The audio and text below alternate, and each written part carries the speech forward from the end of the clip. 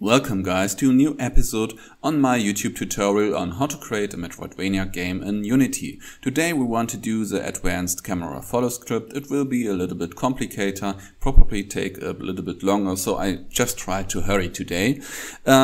Here you see Cyclopvania, a little game I created the code for in game jam. You can please check it out on itch.io. You would do me a big favor.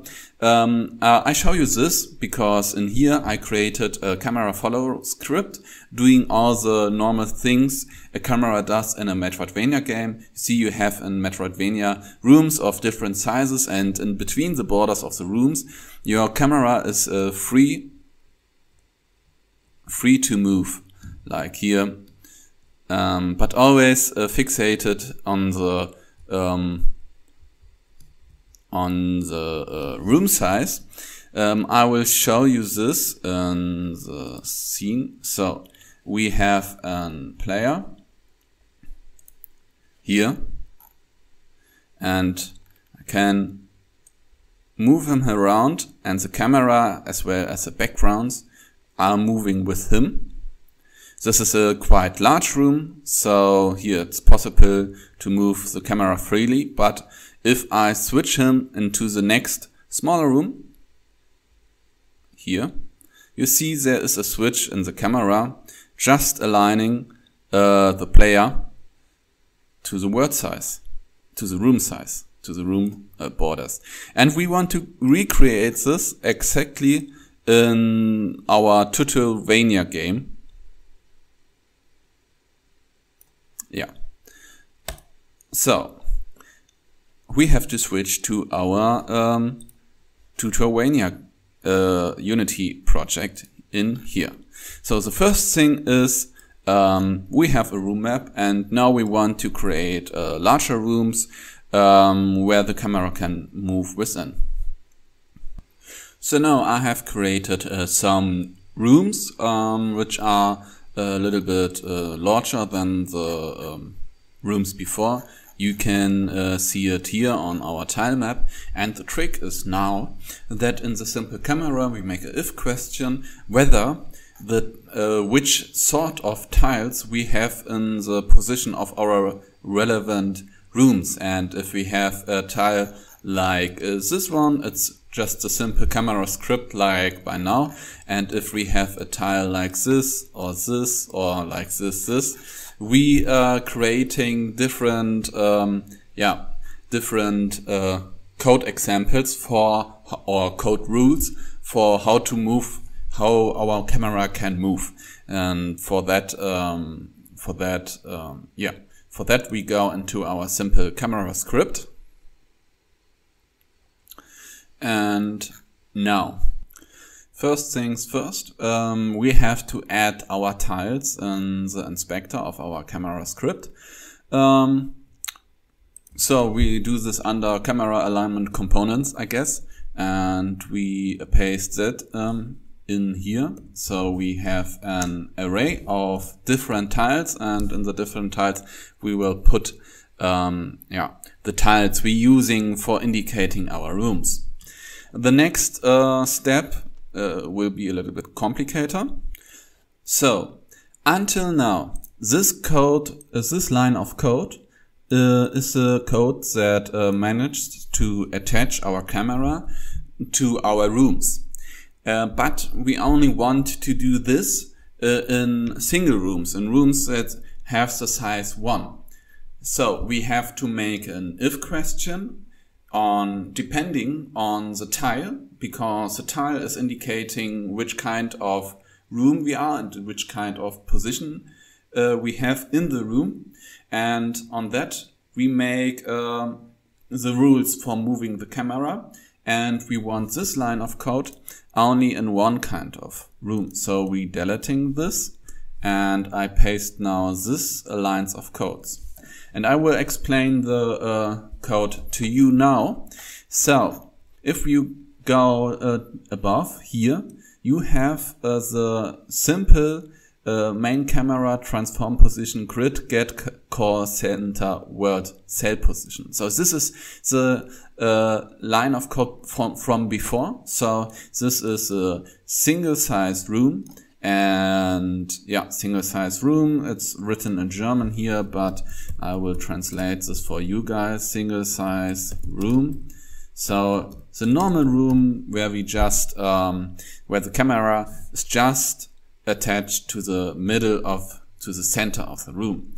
So we have different kinds of room, like border in the lower right edge, or in the lower left edge, and the above right edge, and the top left edge, and so on and so on. And depending on this, you have to create different rules, like depending on the position of the player, so that the camera can follow the player under certain rules.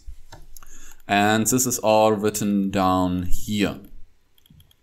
And of course, guys, you can, if you can copy this code from the GitHub page. The link is in the video description, of course.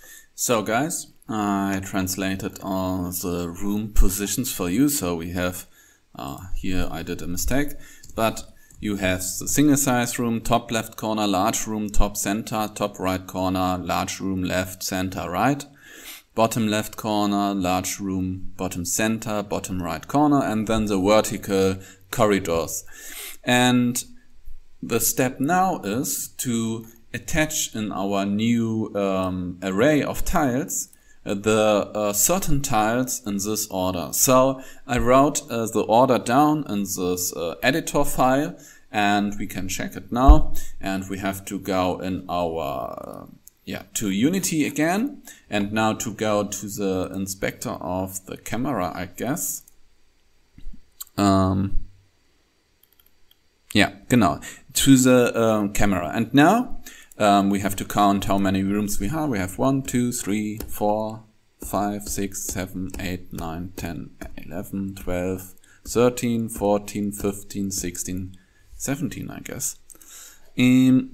And we go to our array and we say we have now 17, not 117, 17 tiles, and we unroll this list.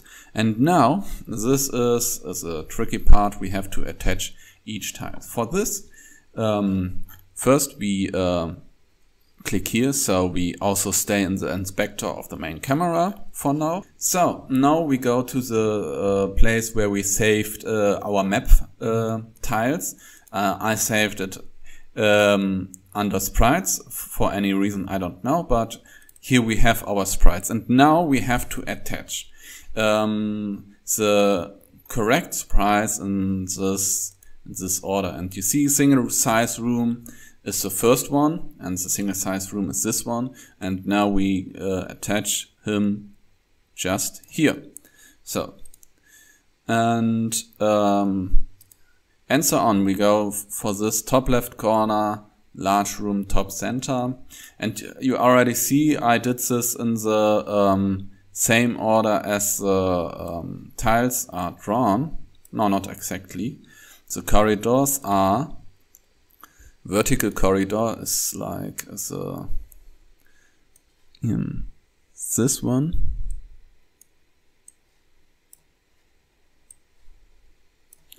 And then comes this one. Hopefully, let's check. Large room, left, center, right. This was correct. Next is the bottom tiles of the large room.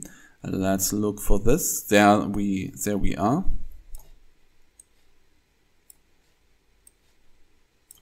So, did we any mistakes? The next thing is I miscounted, I guess.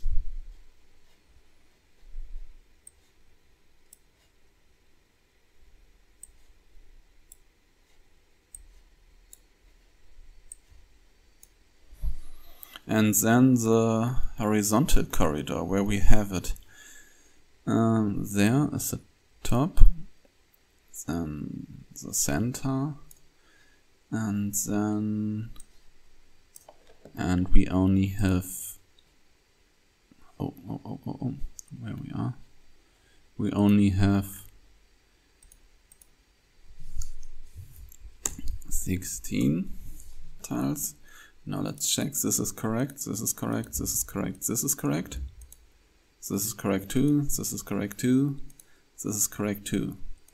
This is correct, this is correct, this is correct, this is correct, this is correct, this is correct, this is correct, that's correct, and that's correct.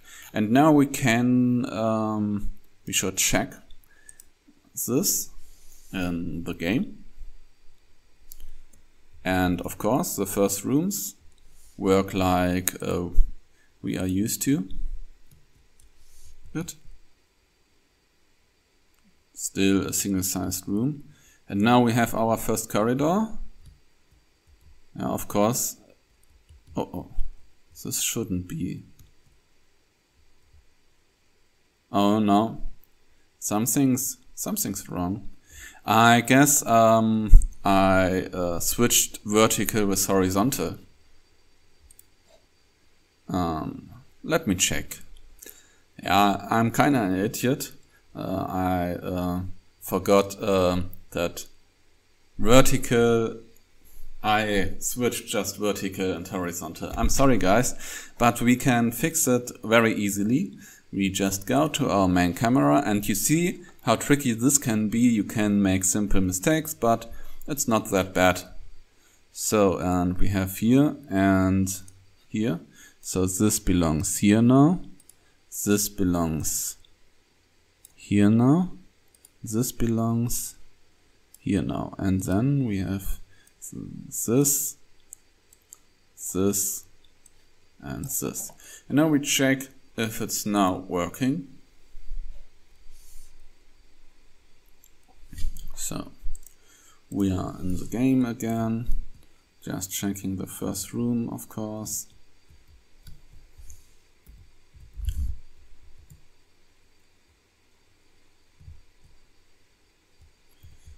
No.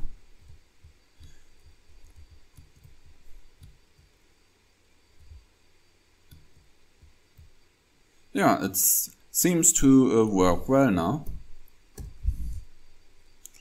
Let's go to the next room. Yeah, and it's just working fine. Perfect. Let's go to the very large room. And it seems to work fine for me, I guess. Yeah. I think this is how a camera in a Metroidvania game should behave. So we did this, and this was the episode for today. I mean, of course, there's a lot of things to do in this tutorial. We will see how far we get. Yeah, but a big thank you for you guys for watching my videos, and I started to make some Twitch streams where I show how I develop my other game, Paco the Jungle Duck. I would very enjoy if you like, if you join me on Twitch and we can talk. Or you can also go to my Discord channel and reach out there for me. The link will be in the video description. So thank you very much and have a nice day.